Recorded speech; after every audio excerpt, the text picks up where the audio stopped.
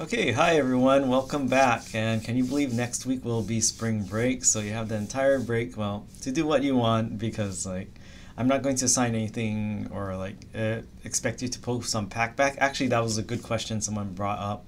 Like, can you post on Packback during spring break? So it's not going to be part mandate or anything. Actually, remember that you have flexibility. But if you post on Packback, you can get points during that time. So it's not that it won't count. So again, there's no extra credit. It's whether you get that maximum 1200 by the end of the semester. But say you missed 5 weeks, then you can use spring break as a chance to make up that 5th week that you missed. So you can post during Packback, or you can work ahead. Like if you want to get your Packback requirement over quicker, you can also post during spring break. But again, spring break is a break for a reason. So it's up to you whether you want to post during spring break or not. Okay, so let's get on with today's lecture. So we're going to continue with the vasculature. And before we start, so what we have is our learning goals. And again, I'm going to make an effort to include these before every lecture. So here they are. Okay, back to our vital signs. So again, all the vital signs can be read if you've seen one of these hospital monitors. Now let's go on to our next vital sign. So what we're going to look at today is this vital sign over here. So what that looks like is like a fraction, right? So it's not actually a real it's represented as a full vulgar fraction, but it's not something you solve and reduce to a decimal. So remember our 4 vital signs, the classic, there are other institutions, sometimes like EMTs or hospitals or other things say like there's a 5th or 6th vital signs, but these 4 are canonically accepted by most institutions. So what we already covered heart rate, which is related to pulse because again, the heart is the one that's driving circulation. And then today we're going to focus on blood pressure, sometimes abbreviated just BP. Now, this is the graph we showed earlier, showing you the average blood pressure across the different types of vessels in your body. But what it actually looks more like is like this. So notice that in the arteries, we actually have a big amplitude. It goes up and down, and why? Well, remember that your aorta and all the arteries, they're closer and compared to in the overall blood flow of your heart. They're closer to the heart compared to things like your capillaries, venules, veins, and the vena cava. So the closer it is, the higher the pressure. And then also what we have here is okay, we notice that it's bouncing between these two pressures over here. So this upper bound is our systolic blood pressure, and this lower bound is our diastolic, because again, the heart contracts, that squeezes, that increases pressure. When it relaxes, that lowers the pressure, so that's what's diastolic blood pressure. So notice that this starts to dampen as you travel further and further away from the heart. Is lymphatics going to be there? So I'm actually going to update the schedule for the calendar. So lymphatics, I'm putting to unit 3. So lymphatic anatomy won't be on exam 2. Okay, so blood pressure. So we're going to establish our reference value for blood pressure in this class. So for this class, both systolic and diastolic be below 120/80. Now again, this is what do these numbers mean? Well, they're 2 numbers. So that means less than 120 millimeters mercury systolic, and that's why I'm showing this thing here. Now, do I want you to know how the unit millimeters mercury was established? I think that's more if you're interested in that stuff, but just know it's a unit of pressure.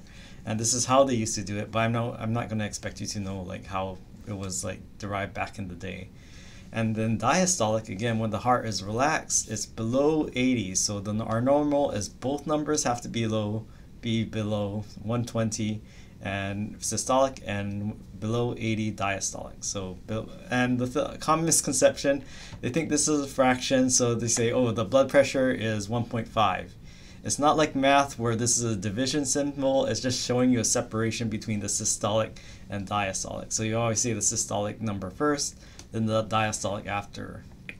So why do I choose these values? Because these are the ones based on CDC and the National Institutes of Health data. So again, when you're doing research on this stuff, you have to kind of use some sort of standards, and these are commonly used standards, what we're going to go with here. Now, there are some hospitals and institutions and researchers and maybe countries might use different values, but for this class, this is our normal blood pressure.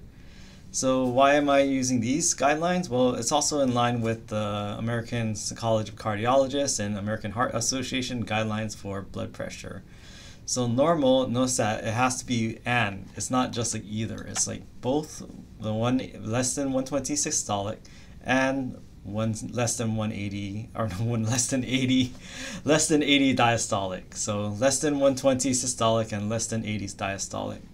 Now elevated is when it's almost like it's above these numbers, but it's not quite like a jump of over 10, at least in the systolic. And notice that it's still diastolic has to be less than 80. But say you're like 125 over 81. That might mean that you have elevated blood pressure according to these guidelines, and they update these every so often. And I checked this year, I checked like in last week, and they haven't updated it yet. So this is what we're going with. High blood pressure, also called hypertension. However, hypertension is high blood pressure, so that's the medical term. Notice that once you jump over 10 points on systolic, then you're now in stage 1 hypertension. Or you have this diastolic over 80, you have that stage 1 hypertension. Now, when stage 2, now you go to 140 or higher, so this is a jump of 20 points above normal, and here you jump over 10 points. But when you're at like hypertensive crisis, this is where it's pretty urgent. So you should they have one higher than 180 and one higher than 120. But what I want you to focus on for this class is like knowing what a normal blood pressure is and what stage 1 hypertension is. So when are you hypertensive? When do you have normal blood pressure?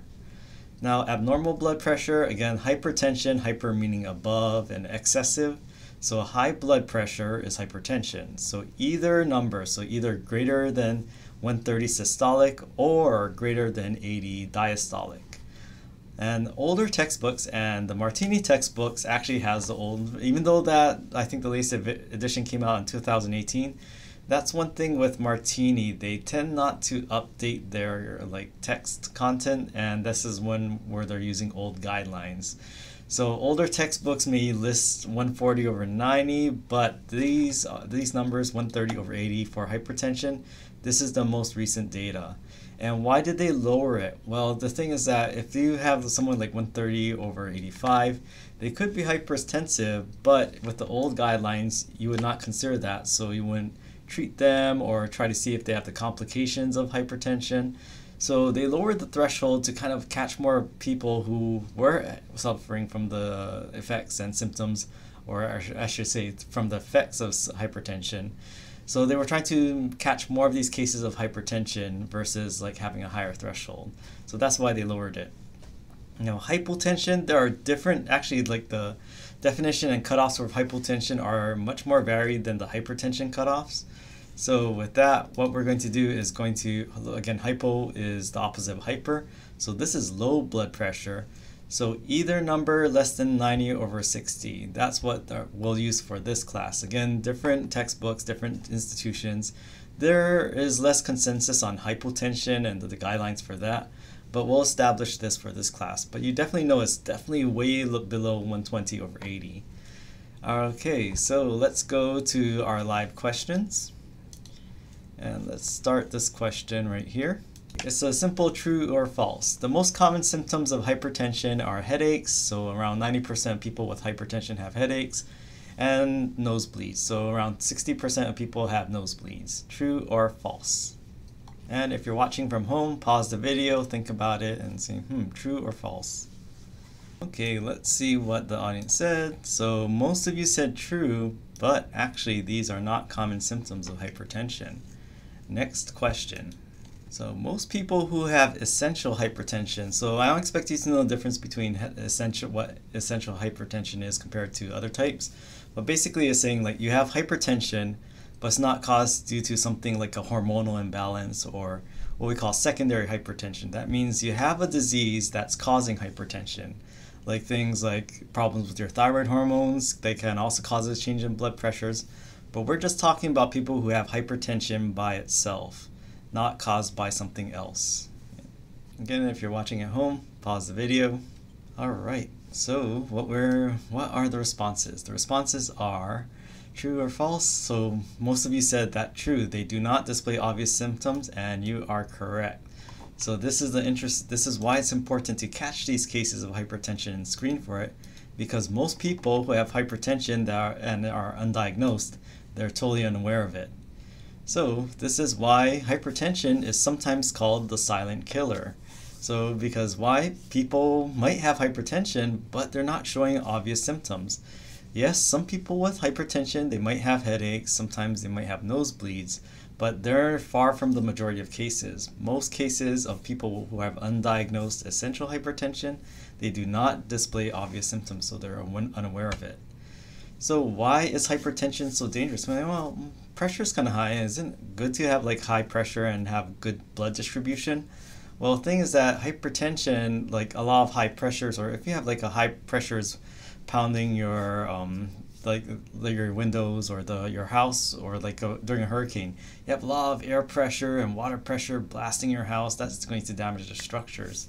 Same with hypertension. High pressures damage things over time, or like in recent news, you saw that if you've seen on North Shore, there's that house that collapsed because of the waves constantly pounding the beach and the land that was holding up that house, and that house slid back. So having high blood pressure over time will damage your cardiovascular system and tissues. So one thing is that it can cause coronary heart disease, so it damages the blood vessels that supply your heart. It can also lead to myocardial infarction, which we covered earlier this semester. So again, remember that coronary heart disease, like clogging up your arteries, can also cause that. So it's all kind of interrelated with this. What else can it cause? It can cause aneurysms. So remember that our vessels have that histology in the walls of our vessels. So if there's a weak point, that can cause an artery to bulge out. So what happens if an aneurysm breaks? Well, that can lead to a stroke, right? A cerebrovascular accident can also happen. And the thing about hypertension, it's not just about the brain and the heart. It can also affect other organs, such as the kidneys. And it can also cause another heart disease right here, atrial fibrillation. So hypertension can cause a litany of all these other diseases that can happen as a result of hypertension. And all of these, if left untreated, can be deadly. So this is why hypertension is very, very serious. Now, what we're going to look at here? Now, you notice that with this, we have our systolic and our diastolic. So I definitely expect you to know how to read a simple blood pressure reading like that. But what is this number right here? Is it related? Is it just a random number? Is it debugging? Well, it's actually another thing called mean arterial pressure, and it is related to the blood pressure right here.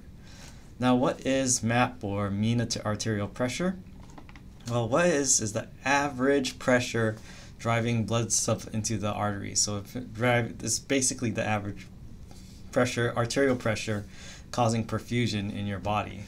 Now the normal range, again, I'm choosing it for this class, different institutions, and it might have different values, so maybe, but I'm going to establish it as 70 to 110 millimeters mercury. So what happens here is this is how you get mean arterial pressure. So what you have is, this is one formula. There's actually another formula you can use, but this is one formula you can calculate the mean arterial pressure. You take the diastolic pressure and then add 1/3 of what you call pulse pressure. Now pulse pressure is new, so what is pulse pressure? Well, remember that we have our systolic up here and our diastolic over here. So that mean arterial pressure is this line right here. Notice that it's not just a simple average where you just take 50-50 of systolic and diastolic. And why? Because you notice that, like, okay, these dips over here, it has to deal with like these. It's not just like simple on-offs, on-off. It's actually like due to the curvature of this. That's why mean arterial pressure is approximated this way. So if you did take like the average, and you would have to use some calculus to do this as well. So this is why mean arterial pressure is approximated this way. And this is what I mean by this. It's like the actual way to measure mean arterial pressure is that you actually need to insert something into arteries, which is very invasive and pretty painful. So this is a way of getting it without actually having to invade someone's blood vessels. So this is why it's an estimate. It's very close to the actual value, but it's not the exact value. But for this, the intents and purposes of this class, consider it the same. So what is pulse pressure? So pulse pressure is the pressure the heart generates with every contraction, and that's what we have here. We have the heart contracting, then relaxing. So contracting, relaxing, contracting. So basically what the pulse pressure is the difference between the systolic and diastolic pressure. So you just take this number up here and subtract here, and you have the pulse pressure. So that's what we have with pulse pressure, and this is why if you feel someone's pulse, that's why it's not constant, and it doesn't have like a constant, it has that kind of like, you feel that little beating, right? So this is why you also feel that in the pulse. With the normal pulse, it should match a heart rate because again, the heart is generating those increases and drops in pressure. So pulse pressure is also, so this is the formula for pulse pressure, very simple mathematics, just takes the difference between systolic and diastolic. Now, this is also another formula you can use. You can just do the simple algebra, just a simple substitution. So this is another formula you can use. Which one do I want you to know? You can use either. As long as you know these two formulas, you can actually get both this third formula for free. So whichever works best for you, choose one. Like I prefer this one actually, 2/3 diastolic, 1/3 systolic. So again, it's not just simple half-half. It's actually more toward the diastolic side than systolic. Okay, so why do we care about mean arterial pressure? Well, mean arterial pressure is a general measurement of perfusion and blood flow to tissues. So if you have a low MAP, that means you're not getting enough blood flow to tissues. So you're getting inadequate perfusion. And this, again, depends on institution. So if you dip below 60, and this is kind of generally accepted, that 60 is kind of like when you're in the danger zone, that means like you're not getting enough pressure and not enough perfusion, so these tissues aren't getting enough blood.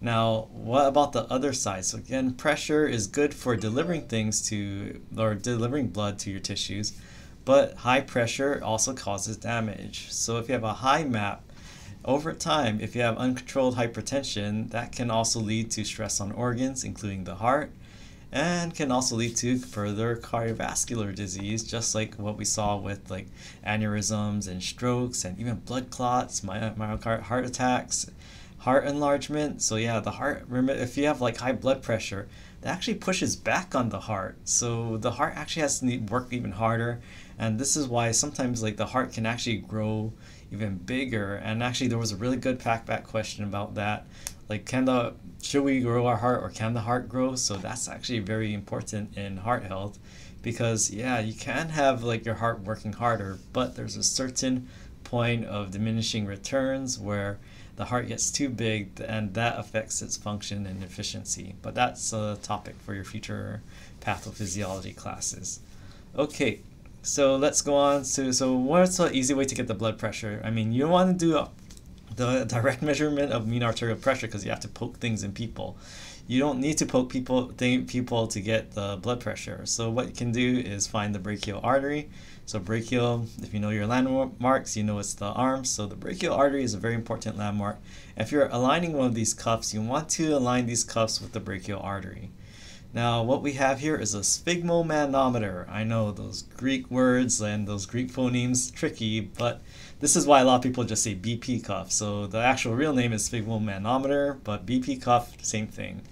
But you just don't use a BP cuff. This is like a little bladder, and you ramp up the pressure, and then you deflate the cuff, so you can adjust the pressure inside the cuff.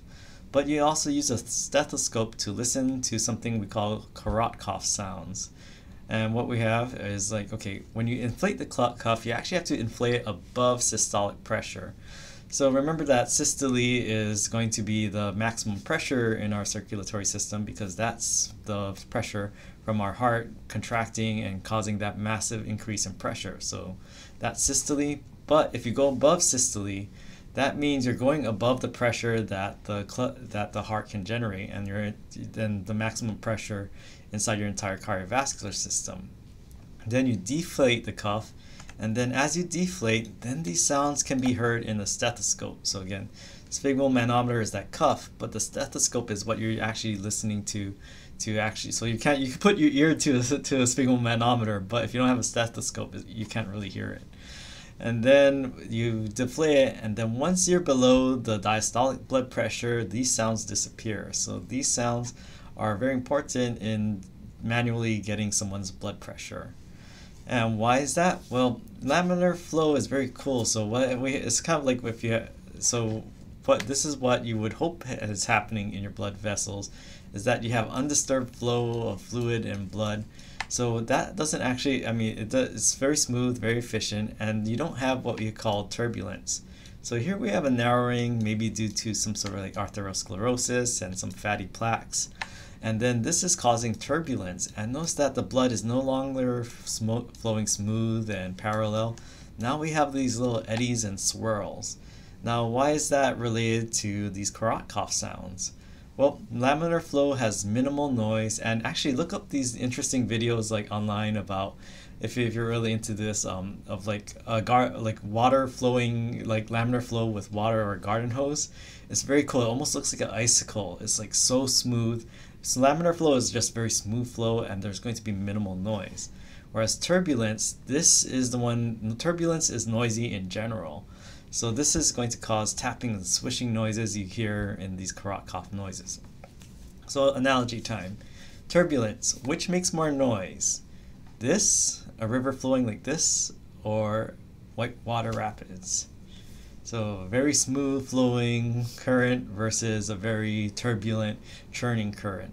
The one that has more turbulence, right? Or assuming you fly, so again, here we have a smooth flight versus a turbulent flight. So if you've been in flight turbulence, you know, not only is it kind of scary because you're bouncing around, but it's also very noisy. So if you're sleeping, you're going to be woken up by this. So turbulence, we had liquid turbulence in the previous example. Now we have air turbulence. But what's happening is that instead of having nice flow across like an airplane and wings here, now we have these eddies, now we have these bumps. Same with between air and liquid. So again, you have sound is vibration. So turbulence is some sort of eddy, some sort of vibration that's causing these sounds. So if you have turbulent flow through a blood vessel, that's going to cause sounds. Now, what we have is so this is why you need to inflate that cuff above that systolic pressure, because again, the maximum pressure you can have in your blood vessels is systolic pressure. So if the cuff is greater than systolic pressure, it's going to hold this blood vessel shut. So it's like someone trying to lift, like if your blood vessels are you and you're trying to lift way more than you can't push up against the weight. You're kind of stuck there, right? So that's what's happening at this first phase when you have the cuff pressure greater than systolic pressure. So there's no flow because the blood vessel is completely pinched off. So no sounds because the artery is completely closed. But once this cuff pressure dips below systolic pressure over here, now we get the tapping. So every time we have this, like when we have the systolic greater than cuff pressure, that's going to open up the blood vessel. But when it's kind of like this and still above diastolic, so diastolic is when it's fully relaxed. Now instead of being fully closed, it's going to be partially open. But it's all partially open because again, it depends whether the cuff pressure is greater than the vessel pressure. So it's going to be kind of like opening very slightly, and this is going to cause little eddies and these turbulent right here. So this causes those carot cough noises, those sounds, because now the cuff pressure is between it. So the vessels are partially open in this as long as you're between these two pressures. So because the artery is partially open, that causes turbulence. This causes those noises we hear when we listen to a BP cuff and using a stethoscope. And then below diastolic pressure, now the cuff pressure is below the minimum pressure inside this blood vessel. So because this cuff pressure is now very weak, now it's like lifting a even if you have a off day, maybe lifting a piece of paper or something very easy to lift. So now the vessels are completely open because even at its minimal pressure, it's going to push up and keep open that blood vessel because again, it easily pushes against this now very minimal cuff pressure. So now we have laminar flow back again, and this is why we don't have noise, because now the vessels are completely open, so we won't have the turbulent flow anymore. So no noise outside of the systolic and diastolic range, But when it's between the systolic and diastolic, that's why we have the cuff pressure. So the great thing is that when you first hear the sounds, that's your systolic.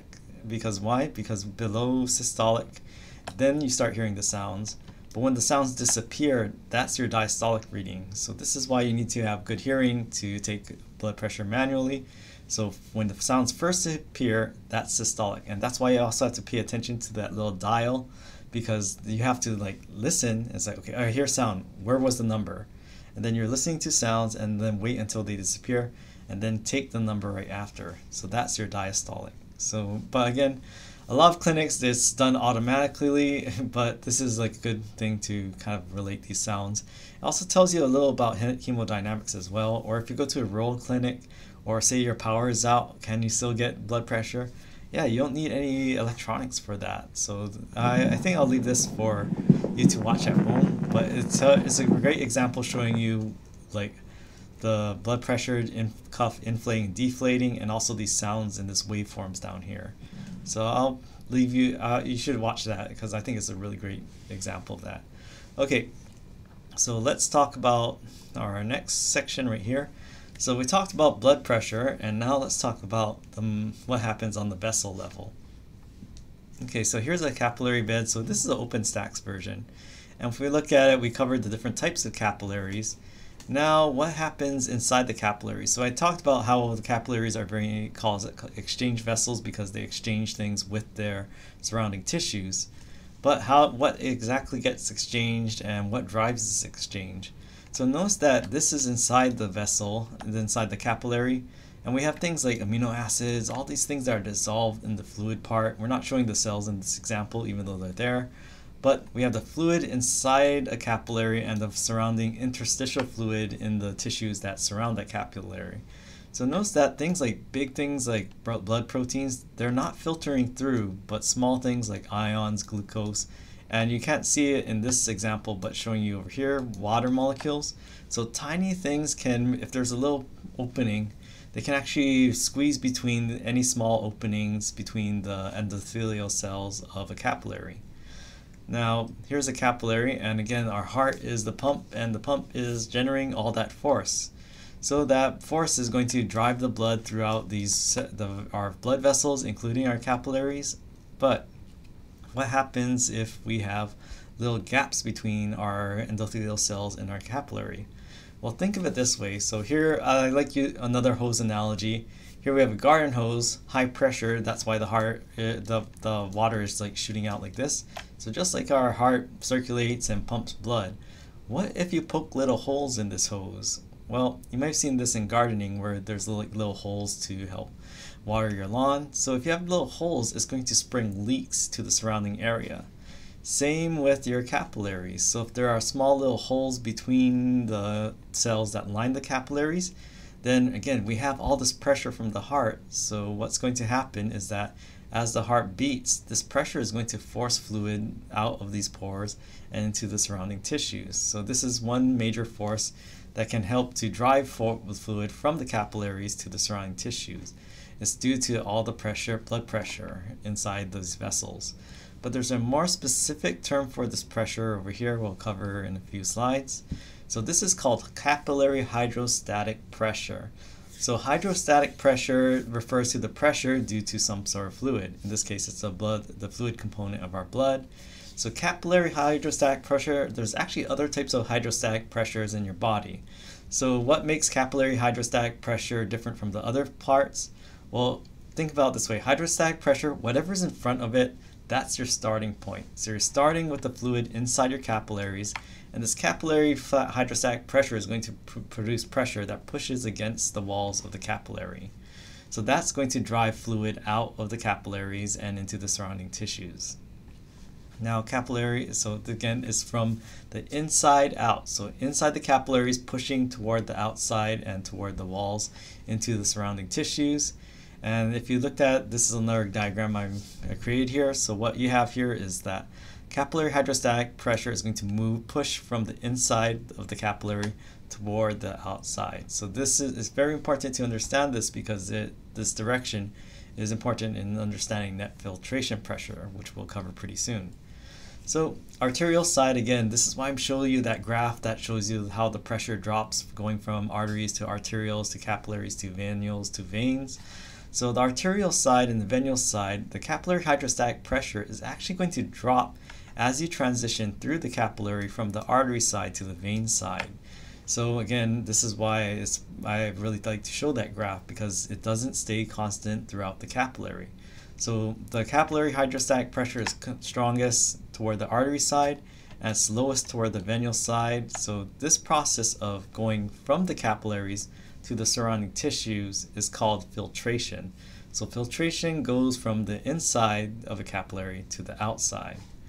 Now, what we have here is so about filtration, this is generally how much liters happens per day. So your blood vessels and capillaries are actually pushing a lot of fluid. So it's not just staying within blood vessels. Like the cells should stay, like your red blood cells should stay within your circulation, but the fluid itself, you actually push a lot of it due to the blood pressure into the surrounding tissues. Now, this is the OpenStax version, which is information dense, but I think it's a little less accessible, but maybe you'll like it. I don't know. Whatever, go with whatever works for you. But what we have here is capillary hydrostatic pressure. Again, we have higher pressures because, again, the arteries have higher pressures overall than the veins.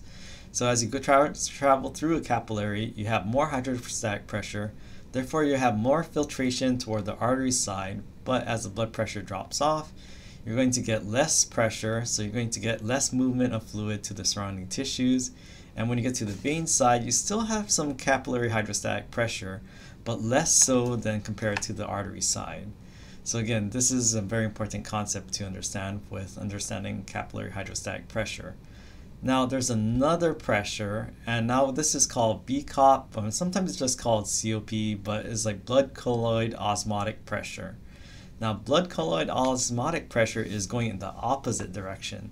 So remember that CHP is pushing from the inside out, but BCOP is actually drawing fluid from the surrounding tissues into a capillary. So now it's going from the outside in. So BCOP, what is that? And actually the overall process of moving fluid back into your blood vessels is called reabsorption. So now this fluid is going back into a vessel. So what we have is reabsorption is around 20.4 liters per day. So even though you're losing around 24 liters of fluid from the inside of your blood vessels to the surrounding tissues due to filtration, you reabsorb a lot of that volume. And there is a slight difference, but we're going to put off the lymphatic system. So yeah, chapter 21, lymphatics and immunology, that is actually put off to exam 3 because immunology is actually pretty complex.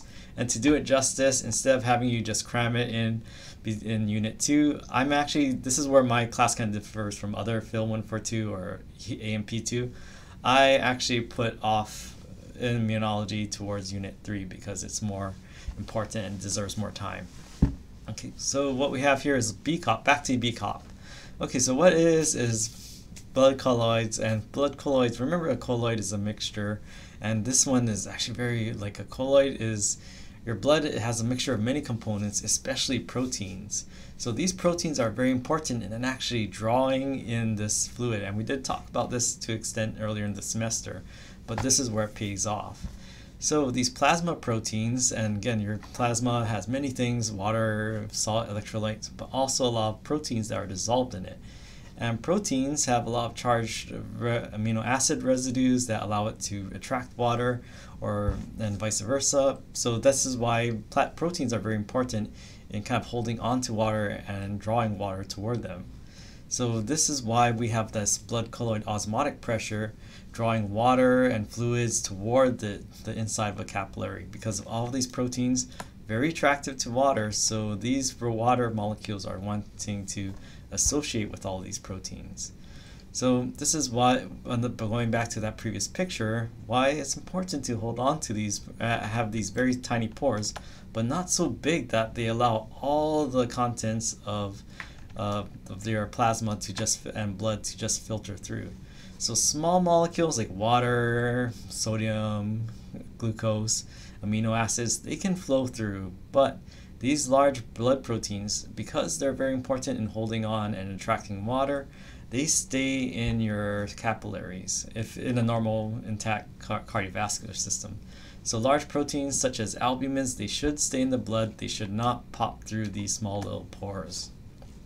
Now, oncotic pressure is a special type of osmosis, so you can have diffusion. Remember, like, diffusion is the movement of molecules, but osmosis is special in the human body, or actually just in physiology in general, not just humans, in terms of the overall movement of water. So we talked about solutes like sodium, glucose, and other things that can attract water with osmosis, but oncotic pressure is like a specific form of osmosis due to the presence of proteins that attract water. Now here we have our blood, and we have a lot of proteins in our blood, and we have the interstitial fluid, which has proteins but less so compared to our blood. So what we have here is that our blood, because it has more proteins, due to this oncotic pressure, so again, this is why my simplified version of that definition, osmotic pressure due to proteins, which way will the water go? So think, if you're at home, pause, think about this. So think about it. We have more proteins in our blood, less protein concentration in our interstitial fluid. And in the starting example, we have equal amounts of water. Which way will the water go? Toward the blood or the interstitial fluid? So the answer is it will move toward the blood, because why? We want kind of balance between the concentration of proteins and the concentration of water. So this is why oncotic pressure is very powerful pressure in terms of maintaining BCOP, and this oncotic pressure helps to reabsorb and hold on to water in the bloodstream. So CHP affect hormone transport as well. Yeah, so CHP is also important. Like some hormones can also diffuse across if there is a large enough pore, yeah, it can diffuse across there as well. And also in terms of like distributing hormones that are dissolved in our bloodstream, yeah, this can also be important in delivering it to the surrounding tissues. So it's not just hormone or like small solutes. If those hormones can dissolve and can be pushed into go through these pores, yeah, it can be delivered to these tissues. But again, remember that blood is the main carrier of hormones. Okay, so reabsorption is that general term meaning that so remember, like, it's not, and why is it not just simply absorption? Because you did have it originally in this capillary here, but you're bringing it back, so it's kind of like recycling it and reusing it. So that's why it's called reabsorption, this overall process of bringing fluid back into a vessel. So reabsorption, notice that is pretty consistent and constant compared to CHP. And why is that? Well, because again, you don't want these blood proteins in a normal blood vessel filtering out. So because you have the same concentration of these blood proteins throughout your plasma, reabsorption is relatively constant throughout your cardiovascular system. So oncotic pressure is that osmotic pressure due to proteins, and due to these pores being very small, large proteins should not filter out. So this is why this concentration of protein stays constant throughout from the arterial to venular side. Even though there's a lot of pressure, the pores aren't big enough to let the proteins through. So what's going to happen? Water is attracted to these proteins, and these proteins also help to retain water in the vessels. So this is why oncotic pressure and thus BCOP is constant from the artery side to the venular side of a capillary. So BCOP is important in drawing it back, but it's constant unlike CHP. So filtration and reabsorption, these are also directions. So filtration is from the inside of capillary out, and reabsorption is from the outside in. So and a large part of that is due to oncotic and osmotic pressure. Now with filtration and reabsorption, notice that there is an interplay. So over here at the artery side, filtration and CHP wins out because it has a larger number, but toward the vein side, notice that BCOP is larger than the capillary hydrostatic pressure. So it also depends like which pressure is greater. It depends on which side of a capillary you're on. Now, what is the overall effect? Well, if capillary hydrostatic pressure, again, it drops off as you go from artery to vein, but we also have that blood colloid osmotic pressure, which is pretty constant as you go from artery to vein. So notice that on the arterial side, the numbers for CHP are bigger. So this is what I'm representing in this diagram here. So because we have more force going from the inside out than from the outside in, though at the arterial side, you're going to have an overall movement of fluid outside or going from the inside of the vessel toward the outside. So more pressure, you're going to actually have more filtration on the arterial side of a capillary. So filtration is the greater, wins out in this side. But when you're around the middle, then these two are almost evenly matched. Doesn't mean that it's totally static. So you are getting the overall movement of molecules, but it's kind of like if you give your friend, like you lend your friend $5 and your friend gives you $5 back. Did either of you make money? No, because you exchange money, but overall you're back where you started. So that's what we have here, is that the forces are balanced. There's no net movement of water. So water is still moving, but overall you don't have a change in fluid volume in the capillary and surrounding tissues because they're matched. Now at the venual side, remember that artery pressure, or CHP, actually drops from artery to vein side. So now we have our CHP below our BCOP. So now the protein is going to move toward the venual side, is going to move more fluid in on this side of the capillary. So now we have more reabsorption on the venual side because our BCOP is greater than CHP.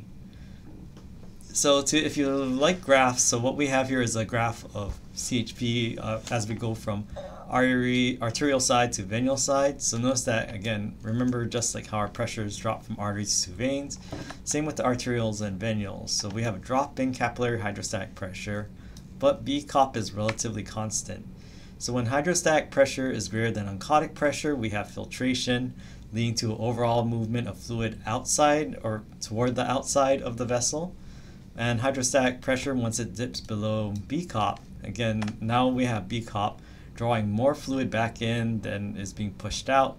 So we're going to have an overall movement of fluid back in at the venual side. And in between, they're roughly at this midpoint right here, they're evenly balanced.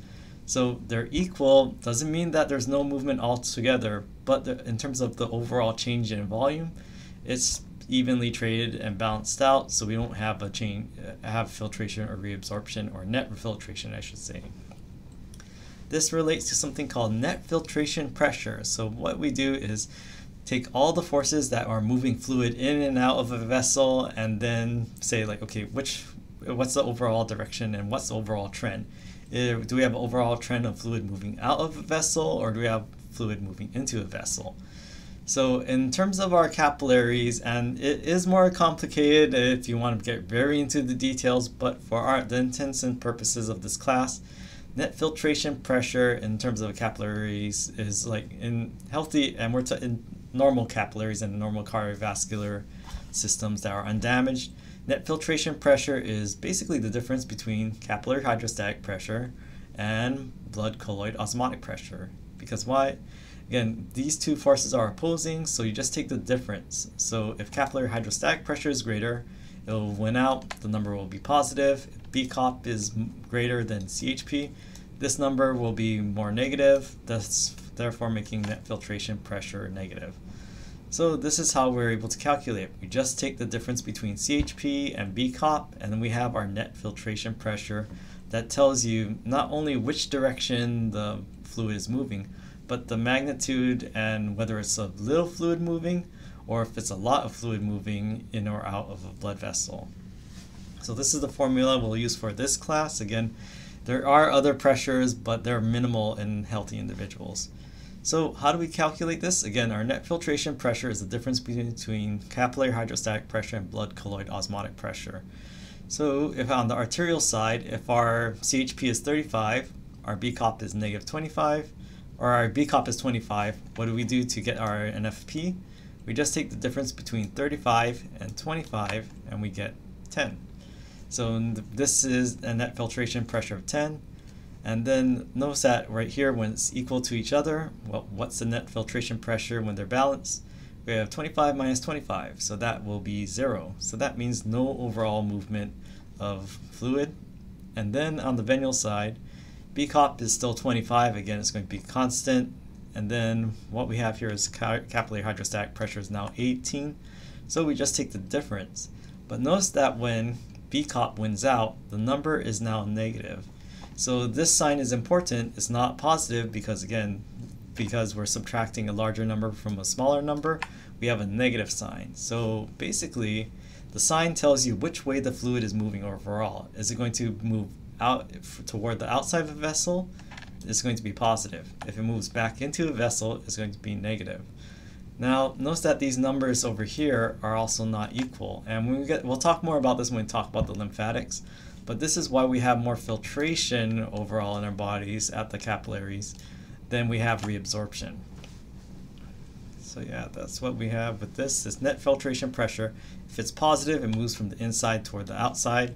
And if it's negative, it draws fluid back into the vessel. And if it's zero, there's still movement, but overall, in the long term, you don't have net movement.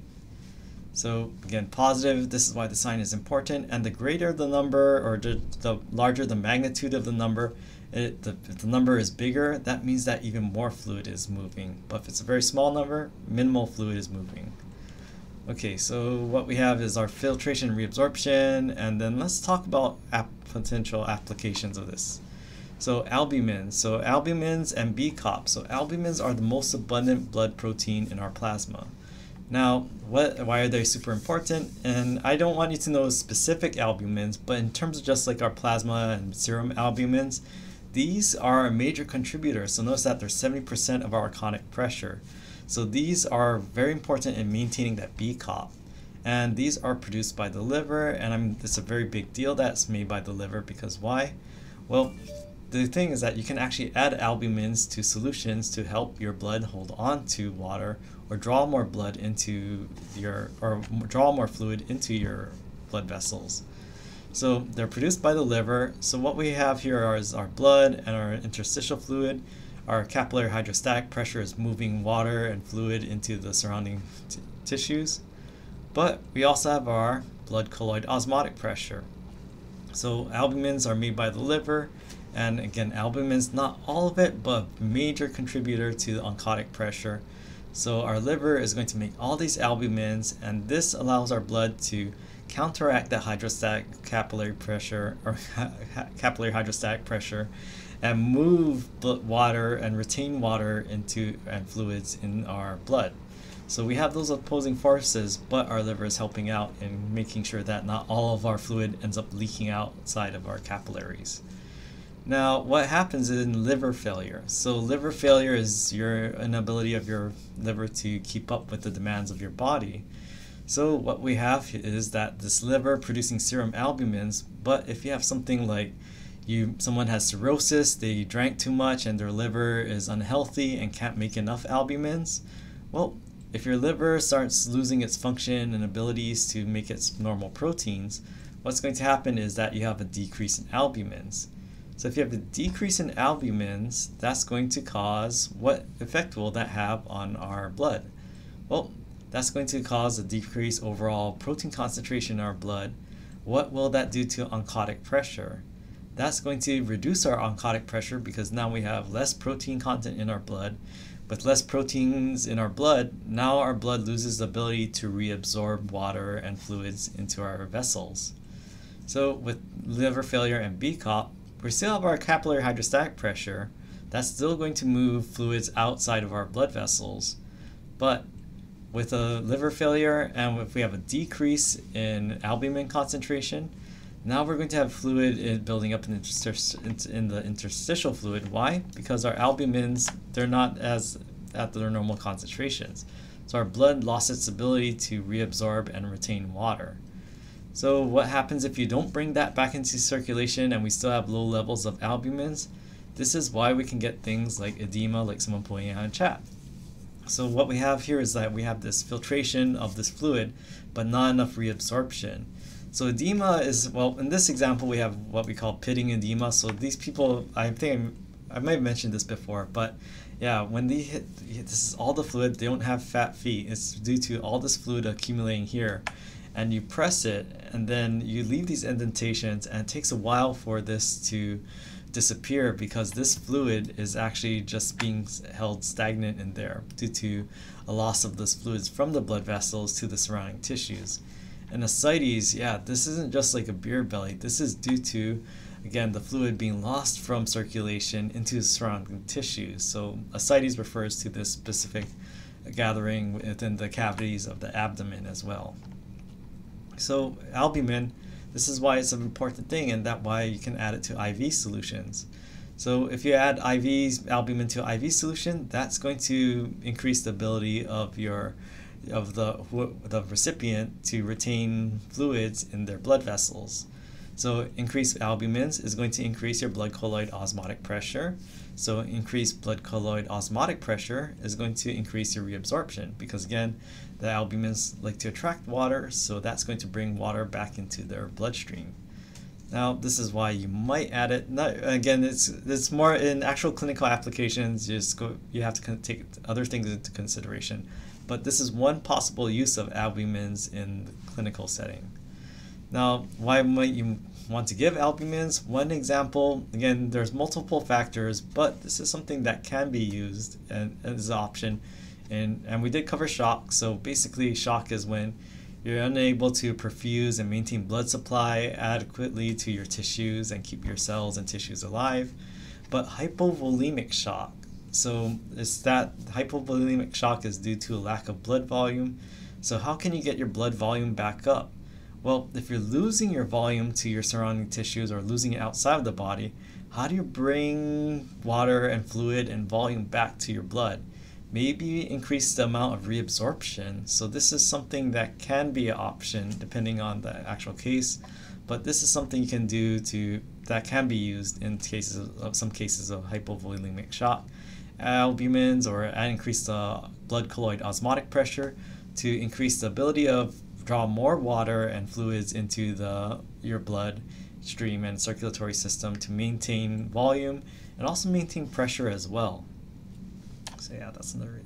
Okay, so this is a good time to end, and I might have to cover some things. Like I didn't get to cover like the hormones that regulate blood pressure when we talked about the endocrine system. I'll give a little review at the beginning of the next lecture, and then we'll talk about the respiratory system finally. So again, we're not following the book chapters exactly. We're skipping over for now. Like it doesn't mean we're ignoring altogether, but we're skipping over lymphatics and immunology. We're going to table that, put that for exam 3. So from the vessels, go to respiratory. All right.